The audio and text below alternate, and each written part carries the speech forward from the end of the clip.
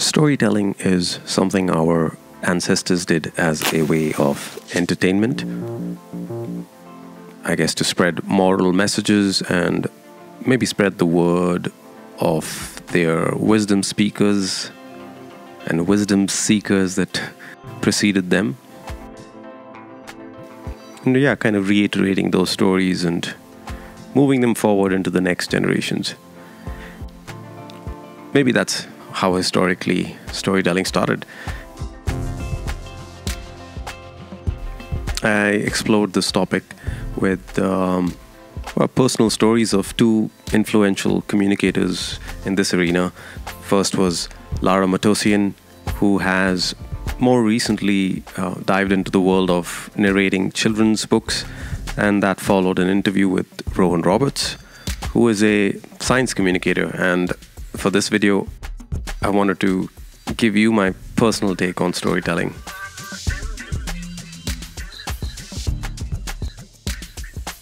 Just the importance of it as a tool. I mean, first off, it allows you to tune into things that weren't or would have been ordinarily dismissed. You know, just the mundane things in life that we do. It's a really handy tool to be able to captivate people's attention using mundane things as well.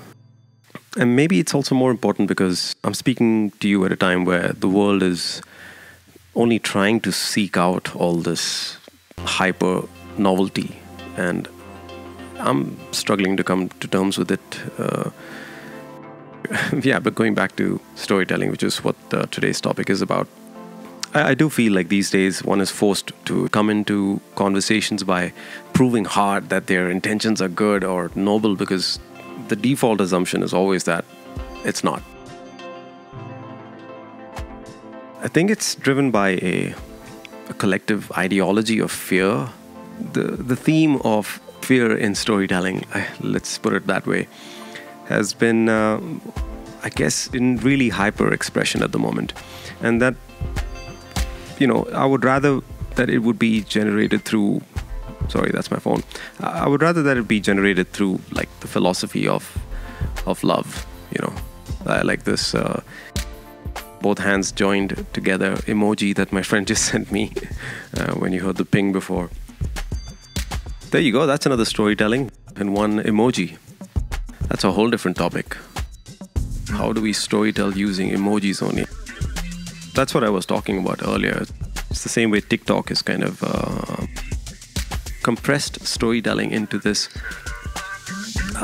dopamine hit, which is so short in time span that you need to swipe to get the next one. That's pretty intense, I think. That's a pretty damaging aspect of storytelling in the hands of people who have learned the algorithm's capacity to manipulate someone's attention.